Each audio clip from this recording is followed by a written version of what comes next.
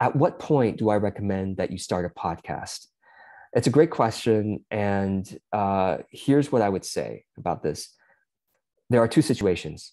One situation is where you yourself are fascinated by podcasts. You yourself listen to podcasts and you just want to have a podcast yourself because you would feel proud of it and you would be excited to promote it because you yourself are a fan of listening to podcasts. So I think that's a very good reason to start a podcast, okay? Because you'll have the natural energy to like promote the thing because you're a consumer of it too.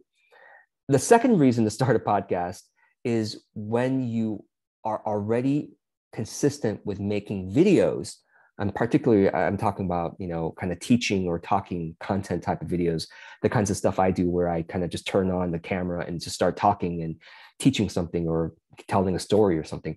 If you're already consistent in doing that, you might as well take those videos and upload them as podcasts as well, audio podcasts as well. Because if you come to my podcasting how-to webinar, I show you exactly how I do that. It's that easy. I literally download the videos from YouTube and then drag that file onto my podcast hosting platform, and they turn it into an audio, and it's a podcast.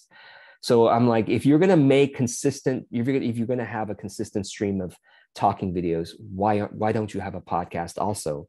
You might as well, because people are looking for those topics using podcasts, and they're probably going to discover your topics just like they might discover you on YouTube. So those are the two reasons why. And of course, besides uploading your YouTube videos as podcasts, sometimes you can record yourself, using your phone is the easiest, or using Zoom.